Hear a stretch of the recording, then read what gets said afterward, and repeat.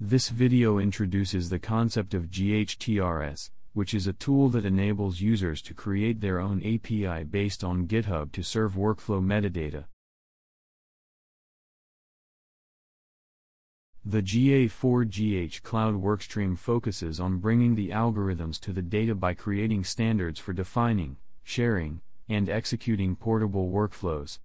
Examples of the proposed APIs are the Workflow Execution Service API for executing workflows and the Tool Repository Service API for sharing workflows and tools.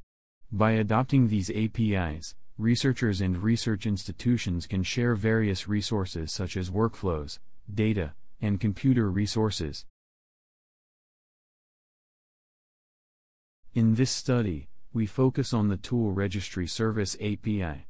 The Tool Registry Service API is an API for sharing workflows and tools. Response via the TRS API includes workflow documents, including workflow attachments and container images, and test suites. Workflow sharing platforms such as Dockstore and Biocontainers that adopt the TRS API have been proposed and developed. These platforms provide a front-end for user management and workflow registration for users who want to share workflows. They also provide a front-end for workflow search and TRS API for users who want to use workflows. These platforms are very useful and will be used in the future. Our motivation for proposing GHTRS is based on that we are developing a workflow execution platform named Sapporo, which adopts GA4GH's Workflow Execution Service API. Sapporo is highly extensible and executes workflows written in various workflow languages such as SnakeMake, Nextflow, WDL, and CWL.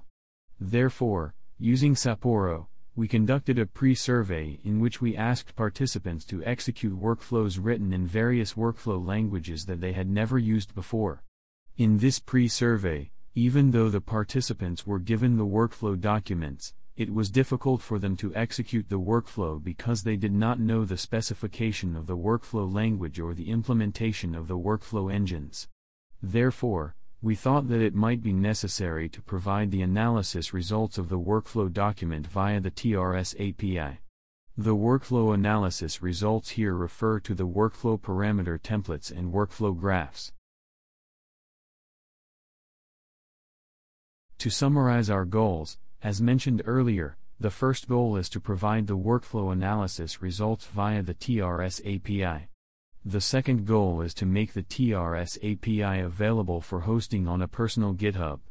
Currently, GitHub has the features GitHub Pages and GitHub Actions. By combining these features, we can achieve the requirements of TRS and its platform. This figure shows the architecture of our proposed GHTRS. A user writes a configuration file such as ghtrs.yml and specifies it with the ghtrs command.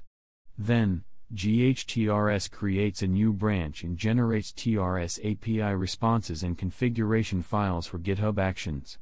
The generated TRS API responses and GitHub Actions configuration files will be hosted on GitHub. GitHub Actions will then analyze and test the workflow. The results of GitHub Actions are again committed to GitHub. This allows users to get information such as workflow parameter templates via the TRS API.